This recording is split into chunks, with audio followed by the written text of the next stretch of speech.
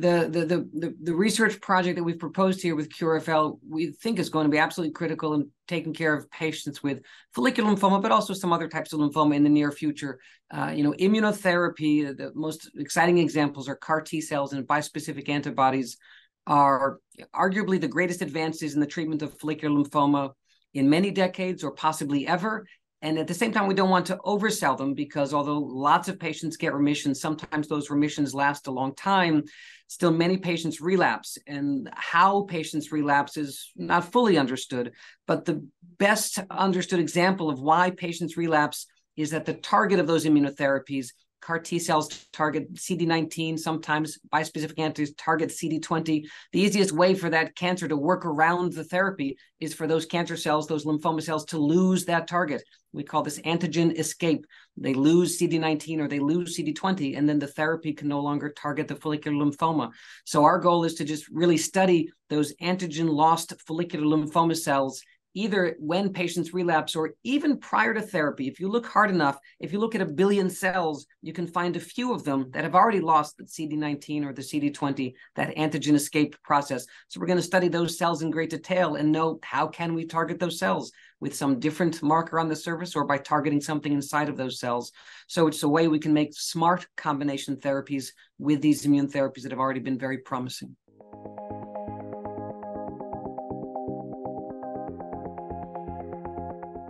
We meet patients every day that are newly diagnosed with follicular lymphoma. It is, we say, the most common or the highest incidence type of low-grade non-Hodgkin's lymphoma.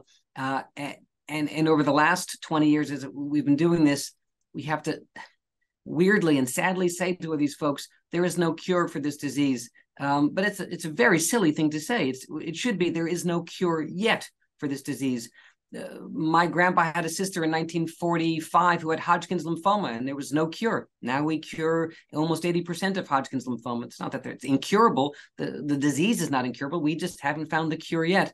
And this is such a common disease and takes such a toll on patients and their families over time because there's a real emotional up and down. You get a therapy, go into remission, happy, relapse, and up and down and up and down, and it's exhausting for patients and for families.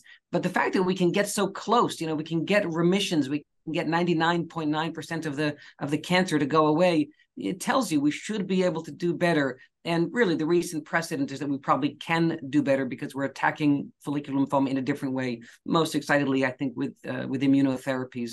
So since we're so close, we would love to be able to cinch this one and be able to say to patients, no guarantee, but we do cure this in a significant proportion of patients. And I think it would just make the whole course of this disease, even no guarantees, but just knowing that there's, the goal of cure would be so much more gratifying for our patients and for their families. The exciting thing about this research is that we're very lucky to sort of be standing on the shoulders of giants in terms of the advances that have been made in the last 20 years for follicular lymphoma and some other lymphomas as well. It is unprecedented. There is no other cancer, pancreas cancer, lung cancer, where the progress has been this rapid and this meaningful for patients and the course of their lives. Just in the numbers of FDA-approved therapies.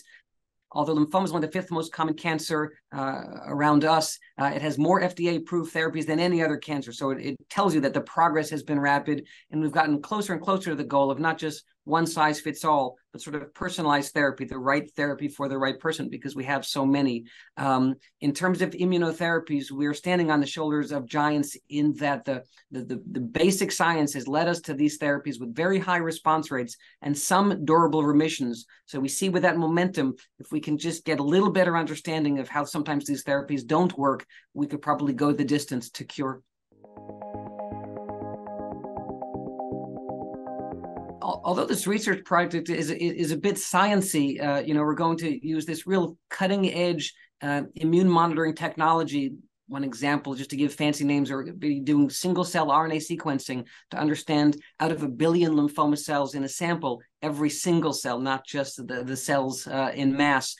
Although it's very complicated in the technology we'll apply, really the outcome is very straightforward. We're going to understand the mechanism of how some of these immunotherapies like bispecific antibodies and CAR T cells, how they fail for a lot of our patients.